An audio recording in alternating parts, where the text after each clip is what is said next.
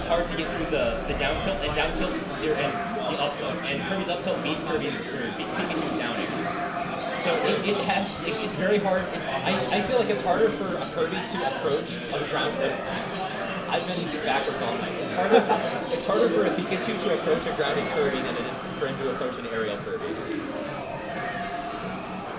I don't know. I feel like doing like fastball moves against Kirby to get them grounded.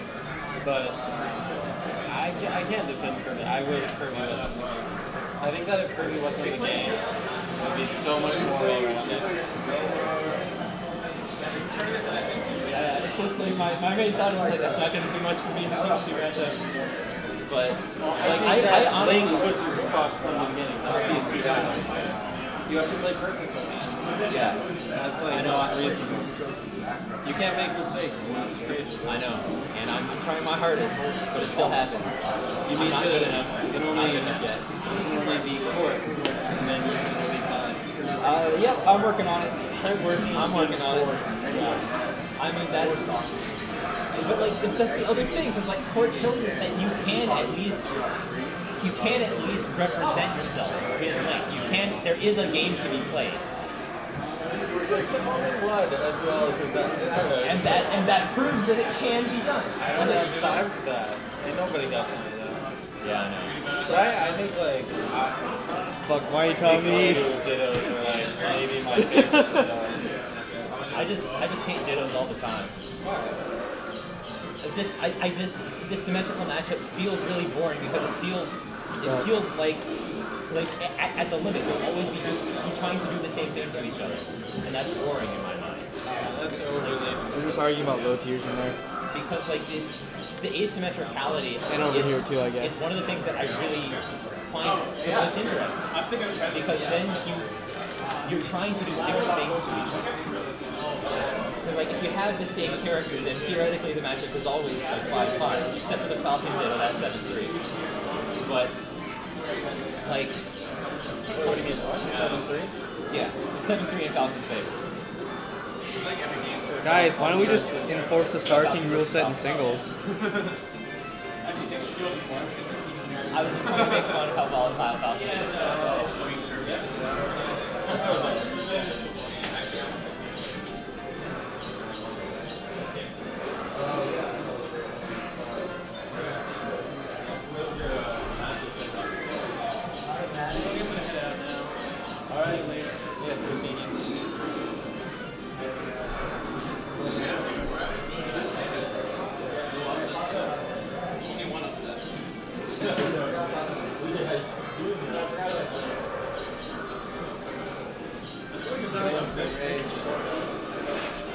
Maybe like high level stuff.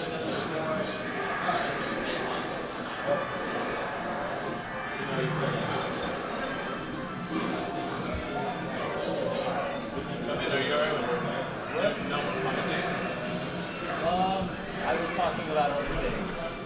I'd be willing to commentate, sure. Yeah, I think we should just like, entertain the viewers. It's production values. Yeah. Okay. I'll commentate. Commentate? I will commentate. Good evening, stream. I hope you enjoyed that scintillating round table discussion on philosophy of 64. In the meantime, we've got Nintendude and Quitrage.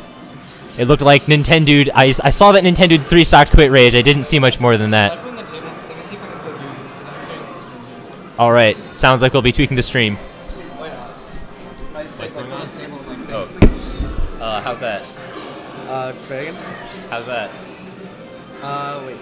I think that works, actually. Okay. I'll just sort of lean over a little. Yeah, that works. Alright, so it looks like Nintendude is trying to laser out Quitrage after having lost the first stock.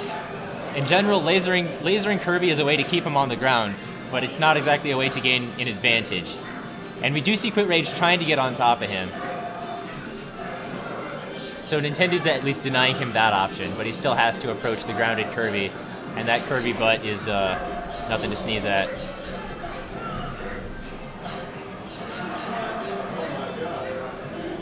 Just put that down there, man. Yeah, Nintendude known as a very laser-heavy fox, and he's sticking to it. And he's slowly tacking on percent until he's finally able to connect that jab up smash for the stock.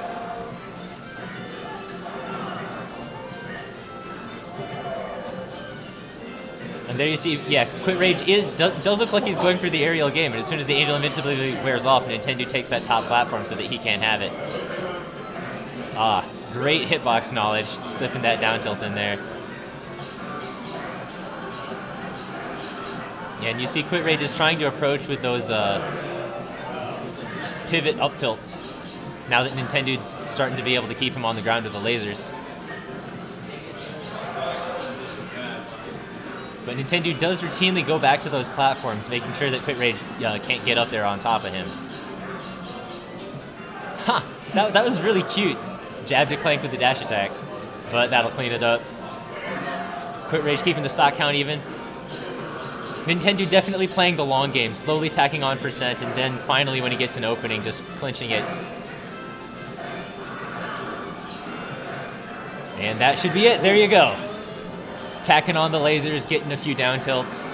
I love Style Island too. I hope he notices me someday. Yeah, right there you see Nintendude's perfectly content just to make sure that Quitrage doesn't get the neutral advantage. Quitrage sort of wondering how maybe he can. Oh, and now that Nintendude, now that Nintendude has the percent lead, he can afford to just stay on that top platform all day. Ran into an up tilt. Oh, but Quitrage doesn't quite manage to clinch it. Now Nintendude's pressuring. The get up attack works out for once. And there we go. Again, just cleaning it up, going up a stock.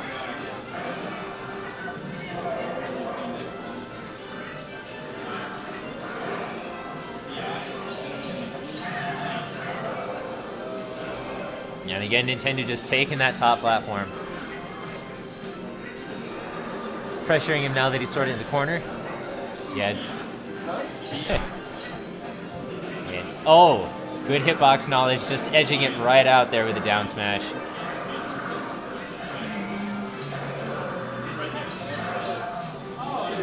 And is this, oh no! He went for one up tilt too many. Nintendude with some classy shield pressure. And it looks like Nintendude's staying in Quitrage's face now.